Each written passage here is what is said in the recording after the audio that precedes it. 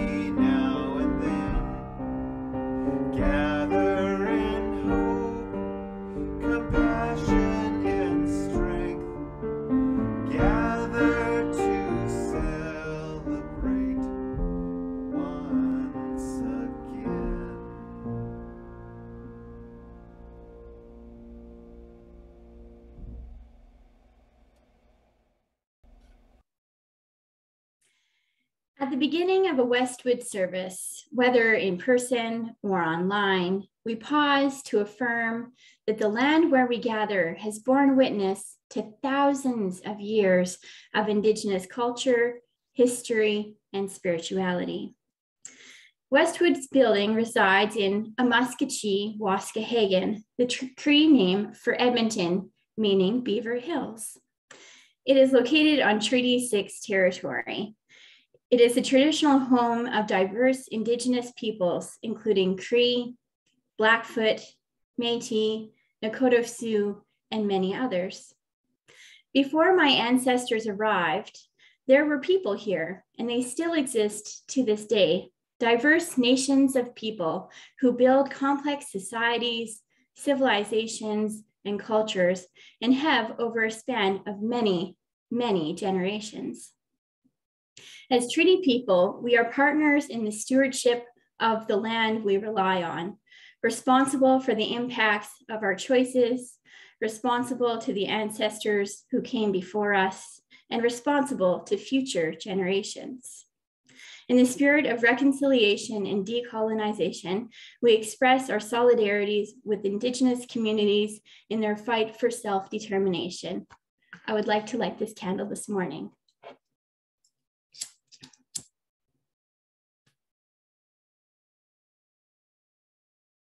Thank you. Welcome and good morning, everyone. My name is Heather MacLean-Smith, and my pronouns are she and her. It is my honor to be your service leader this morning. I'm so excited to introduce our guest speaker, my very own big sister, Dawn Smith, pronouns she and her. Dawn is joining us from Victoria this morning. Good morning, Dawn. There are many helping hands that comprise Westwood. They keep our website updated, our services uploaded to YouTube, plan our worship services throughout the year, answer emails, as well as oversee the governance of our Westwood community. I want to thank each of you for your contribution of your time and talents to our beloved community. I know that the pandemic has made me feel tired and worn thin. I want to let you know that I feel rich beyond measures to have one another at this time. I'd like to especially thank Ilara Stefaniuk-Gaudet, pronouns they, them, for their tech support and providing the slide deck this morning. I'd also like to thank our musicians, Rebecca Patterson, pronouns she, her, and Steve Bell, pronouns he, him, for their musical contributions. As a Unitarian Universalist congregation, we come together each week to learn more about what it means to be human, how to stay compassionate through disagreement, how to uphold our principles and stretch into the discomfort. We are not here because we figured it out, all of life's greatest questions, or because we think we got it right. We come here to learn more about how to be in relationship, how to listen, how to agree to disagree, how to create trust and compassion in one another, how to forgive, how to be vulnerable.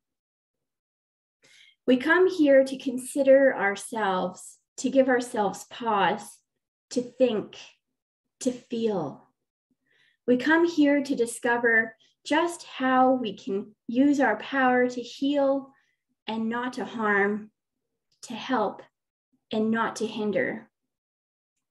With that in mind, during this service, I invite you to check in with your body. During this stressful time, many of us are spending hours and hours per day in front of a screen. But here, in this space, I want to assure you that it's okay to eat, pet the cat, change the baby, fold the laundry, or whatever else it is that you need to do while you're tuning in. Video on, video off. Listening and participating can look like many different things. Thank you for showing up this morning from wherever you may be. This is a place where you are invited to rest, grow, and serve the world. Welcome, one and all. I'm going to read our chalice lighting, and then I invite us all to light our candles together.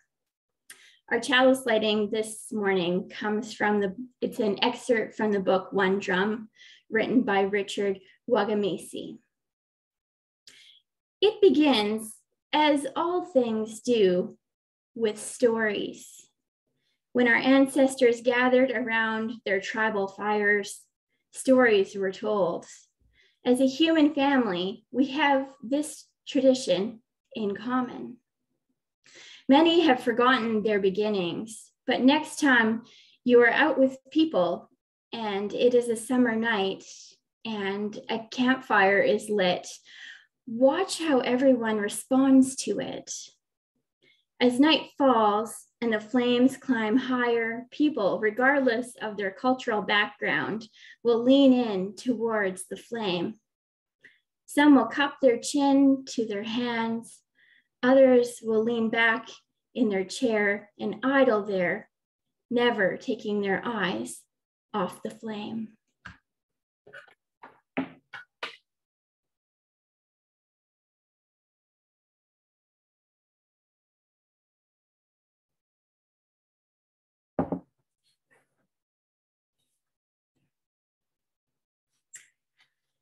The lighting of candles of concern and celebration is a cherished tradition at Westwood, along with many other Unitarian Universalist congregations.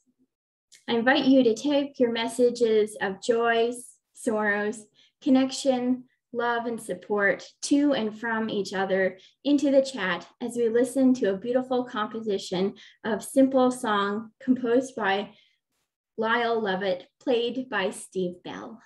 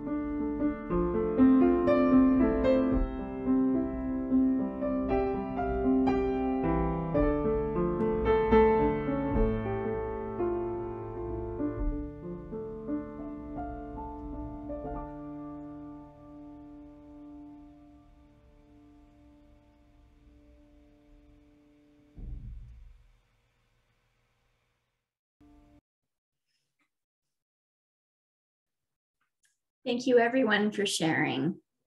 I light this final candle for all the joys and sorrows that remain in our hearts, spoken or unspoken.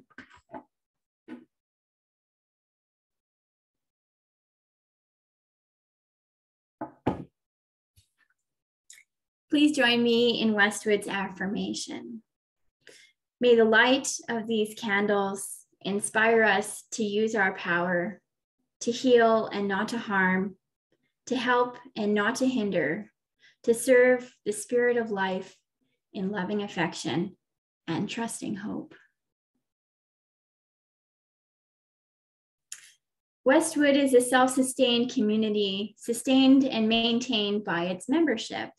There are many ways to donate to Westwood, including by volunteering time, sharing your talent, or donating financially.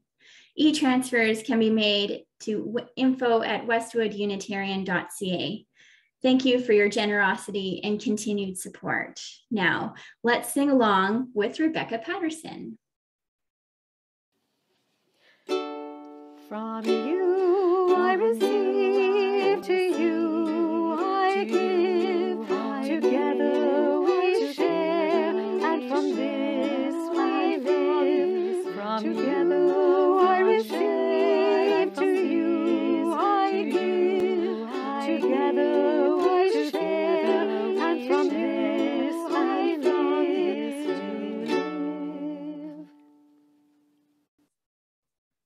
Now the good stuff. I am one of those lucky people who would be fast friends if I'd met my sister at a potluck. Of course, that is not at all how we met. Dawn, our beloved mother, and I first walked through the doors of Westwood Unitarian in the fall of 1999 at approximately this time of season. Dawn, Mom, and I were active members of Westwood for many, many years. Dawn moved to BC in the mid-2000s. And recently, Dawn graduated from the School of Community and Regional Planning at the University of British Columbia with a specialization in Indigenous Community Planning. I could not be more proud of her. She has won numerous awards in her field already, and I look forward to hearing more about what drew her to Indigenous community planning. Please welcome Dawn.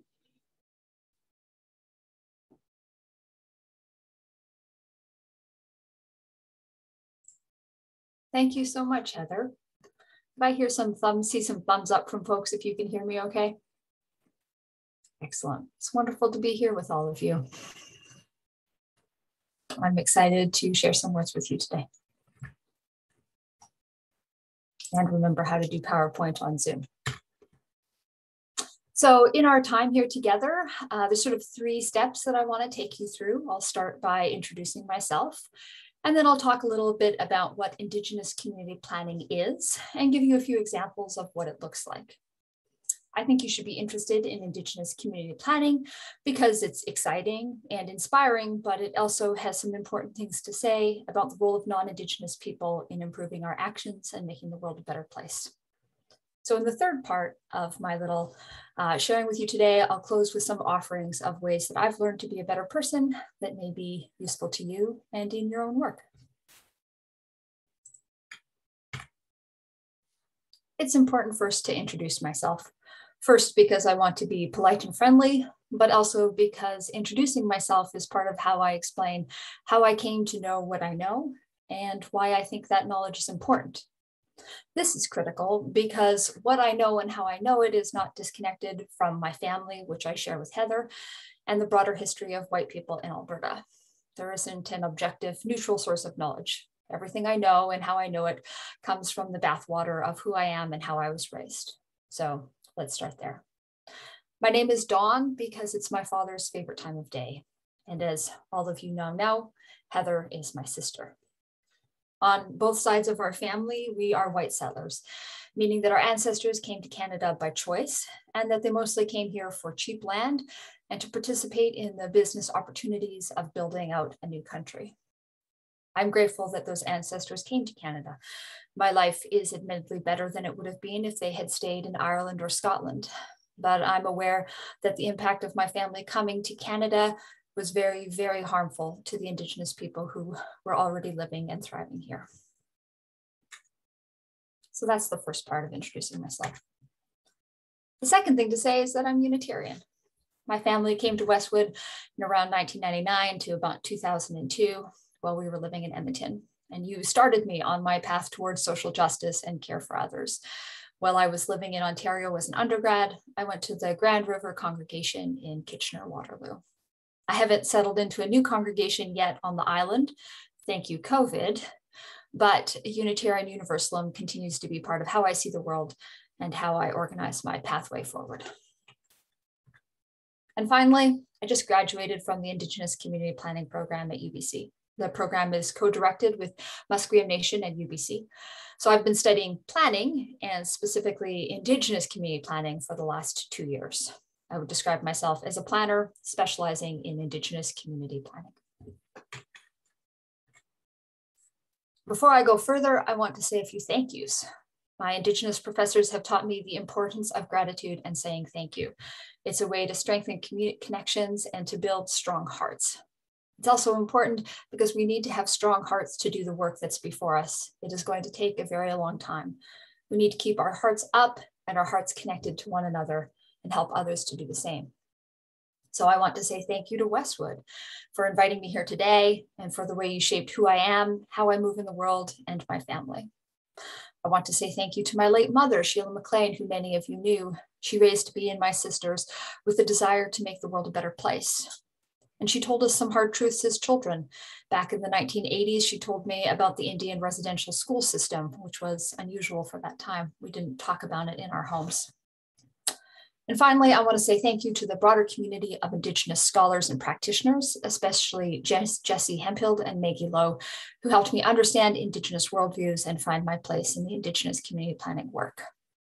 My hope is that this presentation, both in having a warm and friendly way of teaching, as well as its content, shows that I have learned from my teachers, Westwood and my mother, and my Indigenous community planning colleagues. So I've introduced myself. Up next, I'll talk a little bit more about what Indigenous community planning is. Let's start with that last word, planning. Planning is a profession. It's a field of academic study, and it's a practice. At its most basic level, you and your family already plan. For example, your family has a way of determining when to go grocery shopping or what kind of tomatoes to grow on a patio next summer. If you were going to build a garage in your back alley, you have ways as a family and as a broader municipal government to decide where that garage would go, how large it could be, and who would use it. This is planning at its most basic level. It's a group of people figuring out what they want for their collective future and working towards that future. Municipal governments plan a lot. The city of Edmonton right now is in a planning process to figure out how to use parks and open spaces. So if you go to their website, you can see ways to be involved with their open spaces plan. You could attend an open house, or you could write a letter. The report or the plan is written by municipal staff, and it's based on public engagement. The process is guided by provincial legislation and municipal bylaws. It's a linear process, and the government is responsible for making sure that it happens and then for implementing it. As a citizen, you are invited to show up, but if you don't show up, the process will continue without you. You're being consulted. This is very, very different from Indigenous community planning. The basics are the same. It's still a group of people moving towards a better future, but the process is fundamentally different. Indigenous community planning is specific and distinct to each nation. This is important because each nation is unique and different, and as different from one another as one river is to another. We all know that the river valley of the North Saskatchewan, for example, is beautiful and good for hiking in. And we also know that we will never find a live salmon spawning in the North Saskatchewan River. It's a distinct river, different from all others. And so are all the nations in Canada. Nations are based in a specific place, and Indigenous community planning recognizes that. Second, Indigenous community planning is holistic. It looks at all the parts of the community, including the past and the future, at the same time. So the green spaces are thought about at the same time as every other part of the community, like childcare or housing. This is critically important because the worldviews of Indigenous peoples who are planning themselves, who are doing the planning themselves, is holistic. These nations see the connections between things, and they do not want to plan in silos or in isolation. Third, Indigenous community planning is community-driven, guided, and controlled. Although the administration or a consultant might be responsible for the legwork of the planning process, the planning itself is done by community members. Outside experts are not going to tell them what to do in their community. Community members themselves determine what they need and how they are going to get there. Finally, Indigenous community planning is cyclical, meaning planning is always happening. Once the plan is in action, monitoring and evaluation begins, which inevitably leads the process to start all over again. Beyond these general 4 points, there's not many more statements I can make about Indigenous community planning as an overall framework, because it's extremely flexible. What works for one community is different than another. One nation might develop their plan primarily using elder circles, where another nation might plan using a series of winter engagement workshops. These are a few of the key principles, but what it looks like in one community to another community is very, very different. So I wanted to share with you a short video of Indigenous community planning in action in the community of Squelch. They live on the North Fraser River near Hope, BC. This video is about 2.5 minutes long, and it's an example of the community describing and naming for themselves what their planning process is going to be like. Take notice and see how different it is from the green space plan that the city of Edmonton is conducting.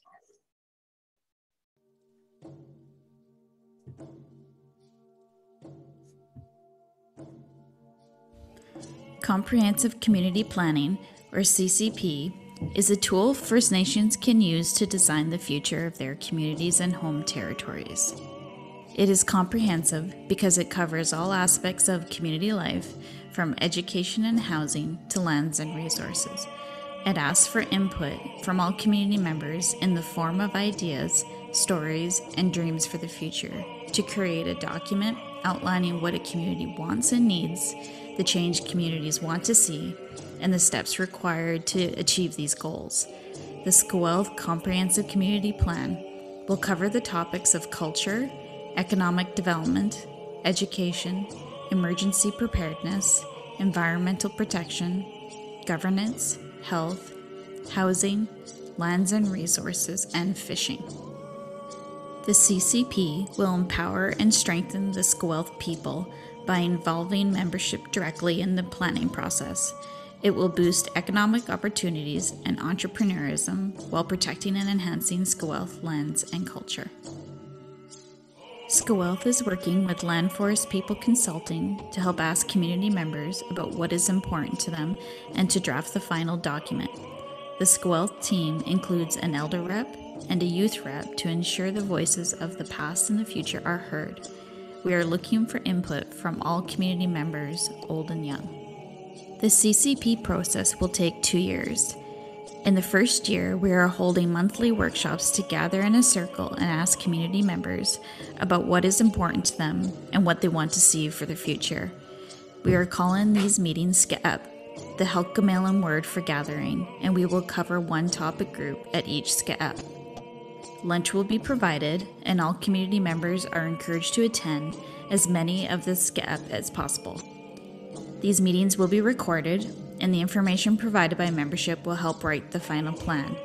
The CCP will also draw on previous projects such as the Skaluk Membership Code, Economic Development Roadmap, and Land Use Plan to ensure it stays true to the vision of the Squelch people. We will hold a final validation meeting to ensure we have heard the community's voice accurately. The second year will be spent implementing the plan. More information and regular updates can be found at these sites. All right, I hope you enjoyed that short video. I really admire their planning process and what this group is doing.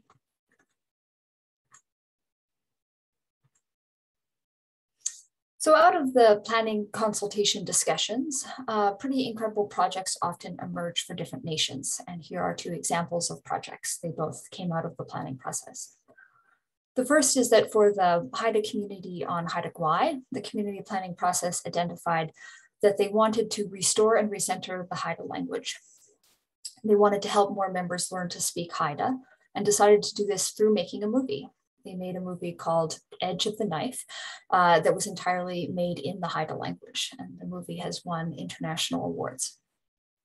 Another example is the Musqueam Nation, and their planning process identified the need for more housing for their members, especially families living off reserve who wanted to move home again. So they built large housing complexes specifically for those members. So let's just pull back a little and compare ICP to conventional planning. Western conventional planning is a lot like a ladder. It only goes in one direction. When decisions are made, someone at the top is making the decision. In the best case scenario, the people who make the decisions at least ask you your opinion about it. Citizens are engaged, but they're not involved in depth, and they're not involved in implementation. In Indigenous community planning, it's much more about collective decisions for the collective whole. Power and responsibility is shared. Each community plan is as different and distinct from one another as a spider web is. It's shaped by the people, their culture, their land, and what kind of future they want.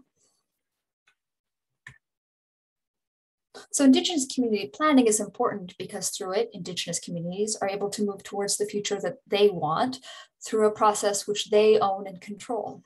This is especially important because once settlers arrived, nations were forced to relinquish their planning power and were dominated by settler and colonial entities. ICP seeks to undo that harm and to support nations in moving towards what they think is important, not what outside planners, who are usually white, think is important or what non-Indigenous governments think is important. It's about what the nation wants as an act of self-determination. So this points at an interesting question. If Indigenous community planning is about nations moving towards their collective future, how the heck are non-Indigenous white women like me supposed to be involved? And that is where we are headed next.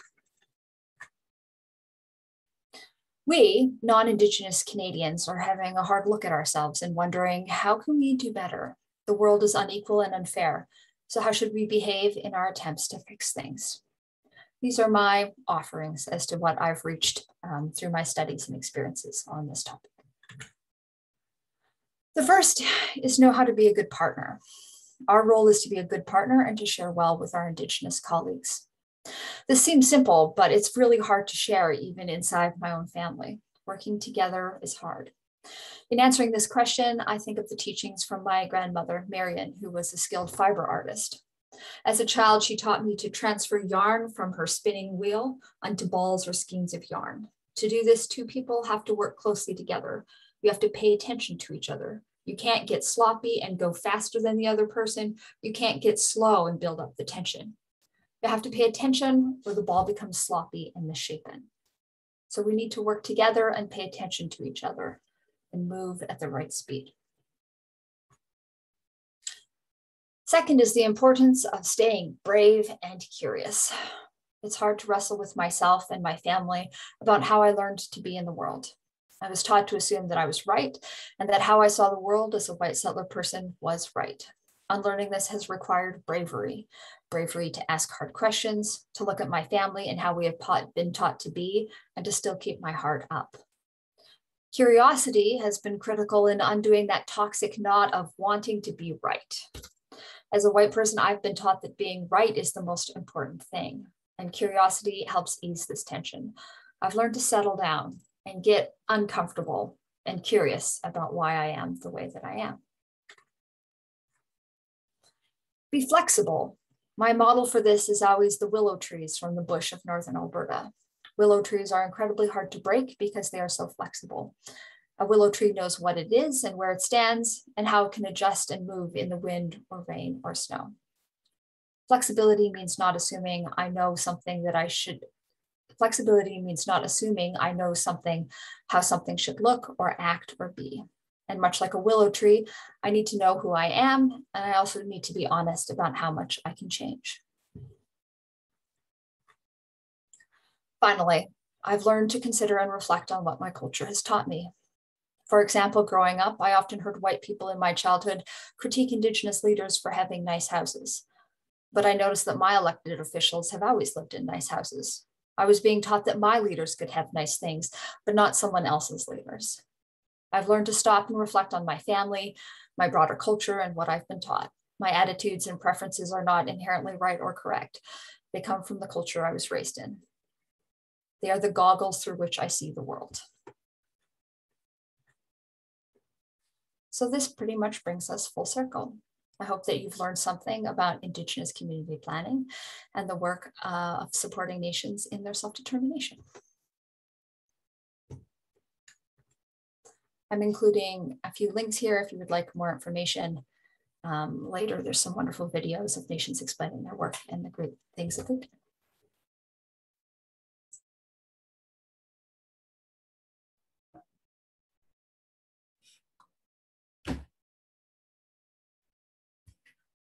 Thank you, Dawn. That was just as good as I was hoping. Please join us for another hymn played by Steve Bell, Sing and Rejoice.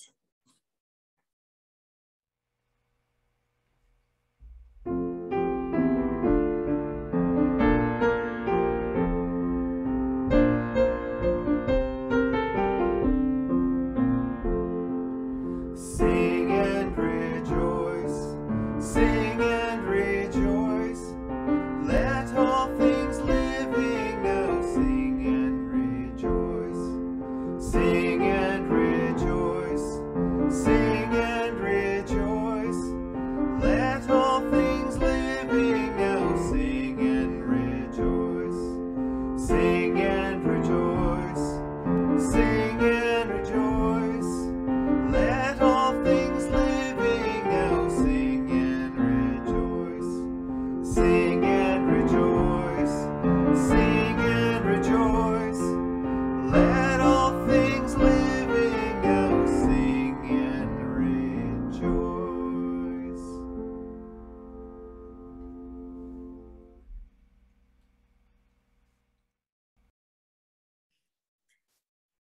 Our closing words is a continuation from the book I was reading earlier, One Drum by Richard Wagamisi. A pervasive quiet descends, and soon there is only the crackle of fire, the snap of logs. Everyone breathes more deeply. Everyone relaxes. This scenario happens everywhere around the world when people gather in a circle around a fire in the night. I believe it is because we all carry a specific cellular memory based on the spiritual feelings of togetherness, safety, and belonging. It is the basis of our human identity, community, and it formed in all of us a long, long time ago. There's a particular magic that exists when the world is reduced to flame and the sound of a human voice talking. We all respond to that setting like children, wrapped with wonder and entranced by the possibility of story.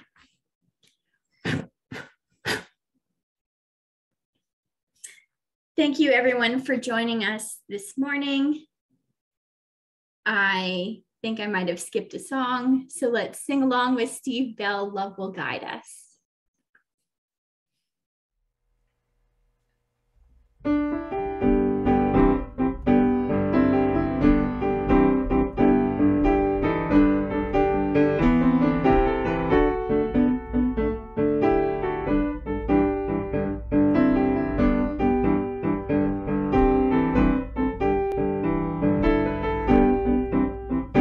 Love will guide us, peace has dried us.